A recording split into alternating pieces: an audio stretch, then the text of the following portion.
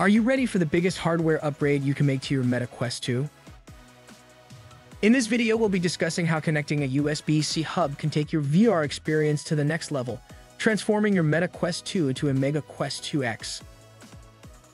First, let's talk about the specifications of the Quest 2's USB-C port.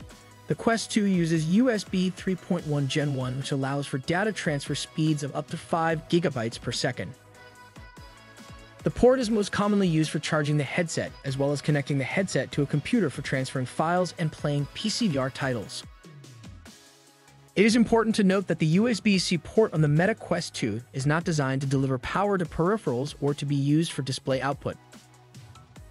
However, this port can be used for connecting external devices such as controllers and other peripherals to massively expand your headset's capabilities. Now, let's talk about what you can do with the USB-C hub. One of the biggest benefits is the ability to connect peripheral devices like keyboards, mice, gamepads, and even cameras and video capture devices. This can greatly enhance your VR experience by providing you with additional input options and much more. For example, a keyboard can make it easier to type and enter text in VR, and a mouse can provide more precise control. A gamepad can give you a more traditional gaming experience. And a camera can be useful for viewing the outside world in color with your headset still on. You can even use a capture card to view video from other devices like Android TV boxes, gaming consoles, and PCs via HDMI.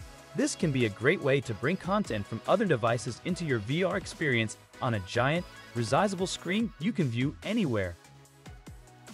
Another great use for a USB-C hub is adding and accessing external storage options on the headset. You can use external hard drives or thumb drives to store media and files, and even use them as system storage if you wish. It is important to note that many USB-C hubs come with power pass-through, which means they can charge all of the connected devices, including the headset, while you're using them. This can be a lifesaver if you're using the headset for long periods of time and don't want to run out of power.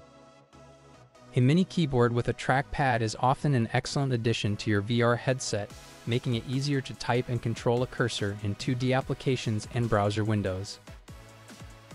The ON Ultra HD streaming device is a lightweight and inexpensive Android TV box which features 4K video output, Google Assistant, Chromecast built in, and uses very little power. Paired with a USB capture device, this Android PC is a perfect addition to your Mega Quest 2X. And this 360 Rise 360 Penguin camera works as a USB webcam with the Quest 2 and a USB camera viewing application like Next Camera, allowing you to view and record 360-degree VR video of the outside world directly in your headset. These options are just the tip of the iceberg in terms of the kinds of devices you can connect to your Quest 2 headset with the addition of a USB-C hub. In conclusion, connecting a USB-C hub to your Oculus Quest 2 is a simple and affordable way to greatly enhance your VR experience. With the ability to connect peripheral devices, add external storage, and even charge your devices while you're using them, a USB-C hub is a must-have for any Quest 2 owner. Thanks for watching and happy VRing. Hey guys, I hope you guys enjoyed that video. As you might have noted, I used ChatGPT to write the largest portion of that video, and I used some metahumans from another website to talk to you guys about the various things you can do with a USB-C hub connected to your headset. I hope you guys enjoyed the video. It was a lot of fun making it this morning. This automated video process is not quite as automated as it seems. It takes quite a lot of work. I hope you guys have enjoyed it though. Be sure to like, subscribe, and share this stuff, guys. Get it out there. Alright, have a great day. Bye.